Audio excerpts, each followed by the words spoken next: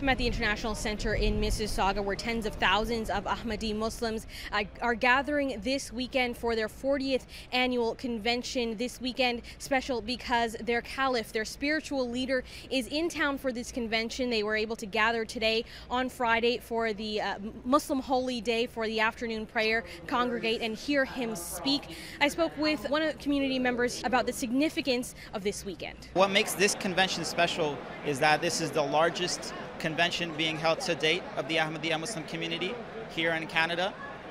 This convention has tens of thousands of people coming from over 20 countries. It's a congregation of people who are, among other things, gathered together to share ideas, to get new ideas, to have an outlet for our young people, our up-and-coming people who are our succeeders here, to carry forth the message of our faith throughout the whole world, and a myriad of other things. And all those things combined bring me and others like me perhaps to these conventions. To see my religious leader and like the guests over here, like they learn what Islam is truly about, as he said, that it's peace. It's amazing, it's tremendous. Our beloved Imam is here, and it's a really emotional attachment that everyone shares with him, and it's very humbling, and it's amazing how one person can affect the lives of so many people, and every single person by the time he leaves has a personal connection and a personal story that has changed their lives.